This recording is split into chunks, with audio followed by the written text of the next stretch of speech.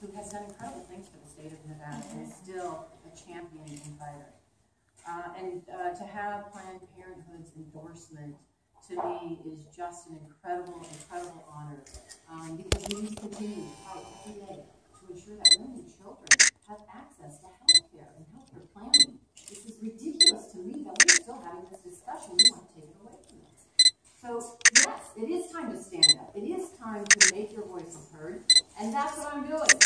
So, listen, it is an incredible honor for me to also be endorsing Hillary Clinton as president.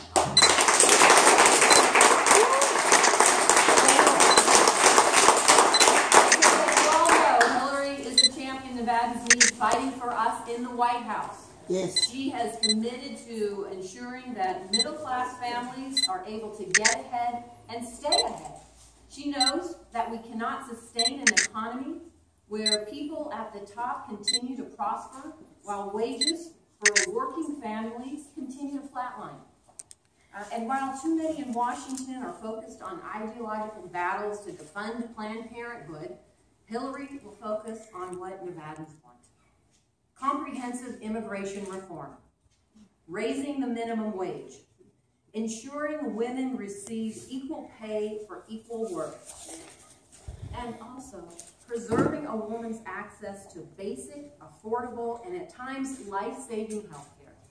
That's what this is about. It is unacceptable that a woman's access to health care has become a political football.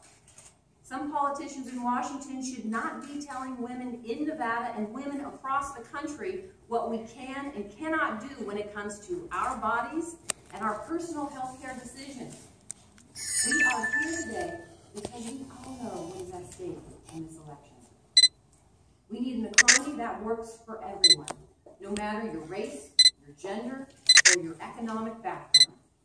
We need to elect leaders like Hillary who will solve the problems that matter to Nevadans.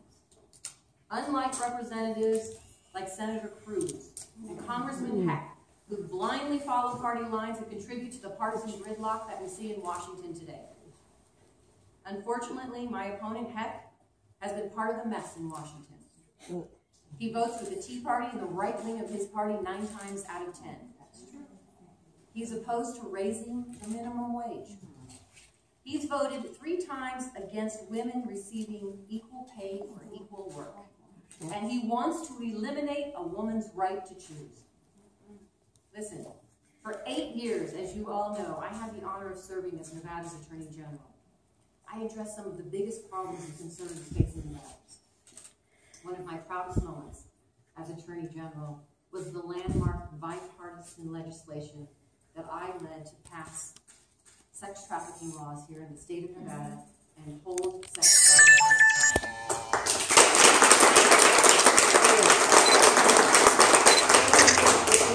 The hard work of many of us, and some of us in this room, to address this issue. But we passed historic reforms that increased the penalties against predators. We expanded the sex offender registry, and we gave victims the right to sue their captors. But most importantly, we gave victims the path to a new beginning, to become survivors.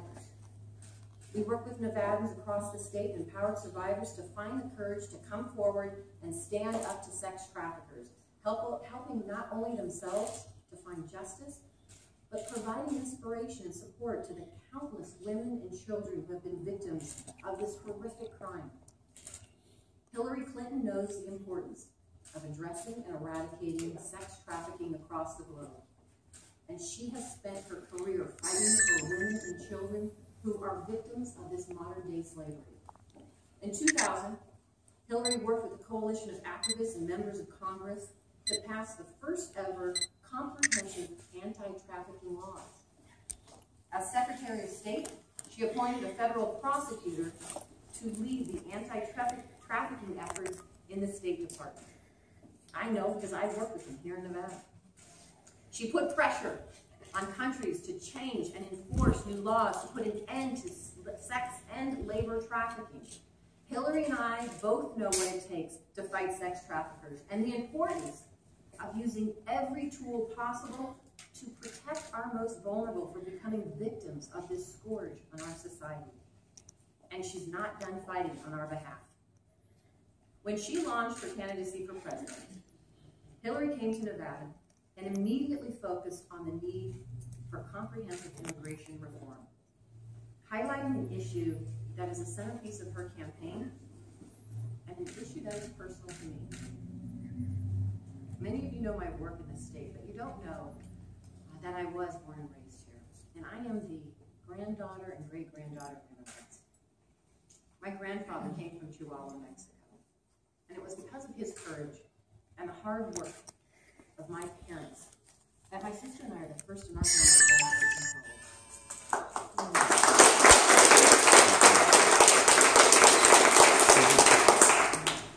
And to me, that's what this is about. This is the battle of fighting and continuing to fight for working families and keeping families together and giving them those opportunities to succeed.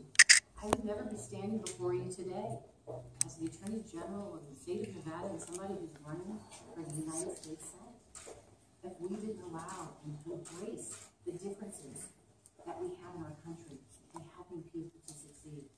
And so for me, that's what Hillary understands. She understands this fight, and she will continue to make it happen and fight for comprehensive immigration reform in the state. And that's why we need her in the White House. Yes. Listen.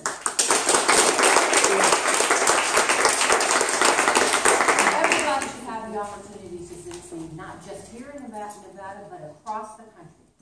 So for me, Hillary Clinton is that champion. And I hope for all of you she is as well. So I look forward to working with you in the coming months to ensure we elect leaders like Hillary Clinton who will fight for working families, but we also want to give her a Senate that she can work with. Right. Yes.